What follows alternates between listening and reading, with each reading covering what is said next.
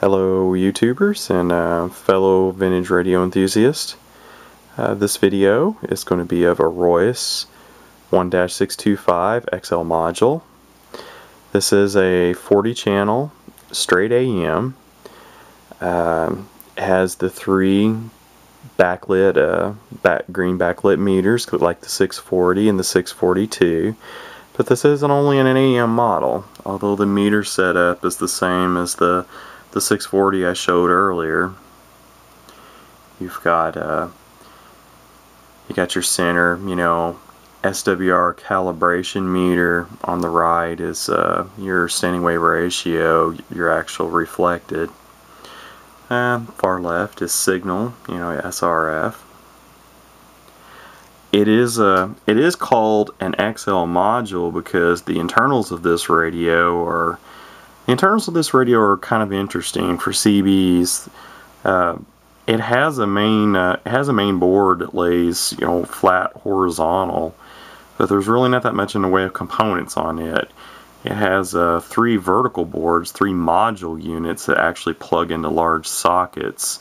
Half of the socket on the horizontal board, and then the female adapter socket is built into the modules.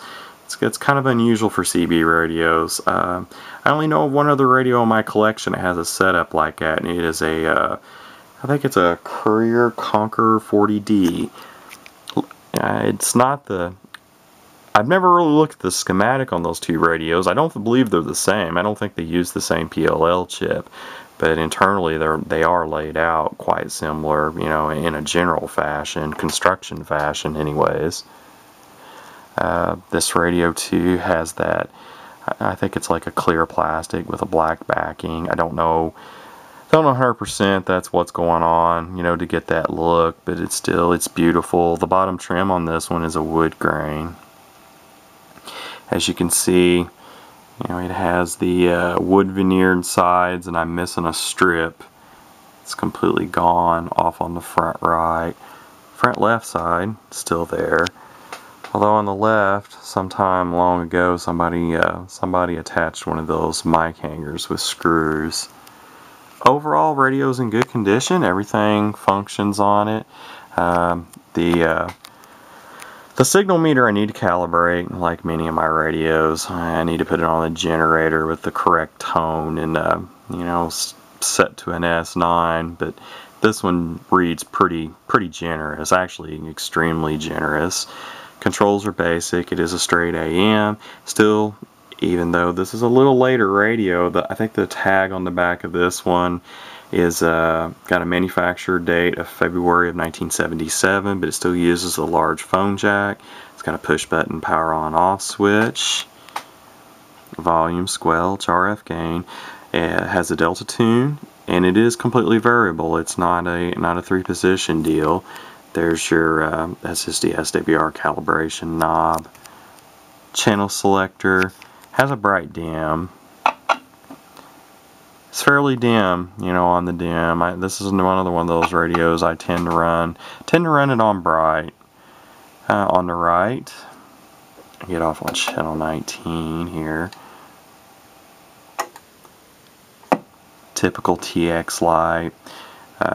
Automatic noise limiter on and off. It has a high-low tone. It's just a two settings. The low sounds a lot better. It's got a kind of a nice lower bassy tone to it.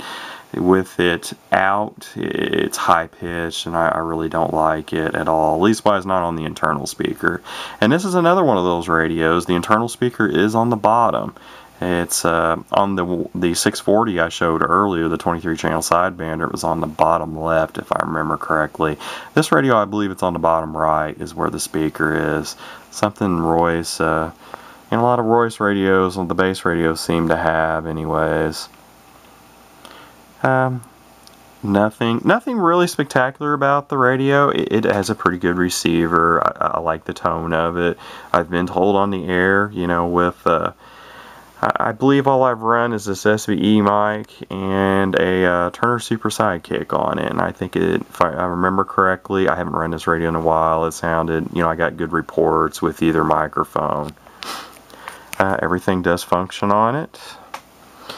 If memory serves me correctly, I think somebody did do a slight tune-up job on it years ago, but I might be wrong about that. I didn't test it, you know, on my PAL-STAR meter before I started shooting video to verify, you know, what kind of output numbers it has. But it's basically typical, you know, the best of my memory, it's typical standard radio type output.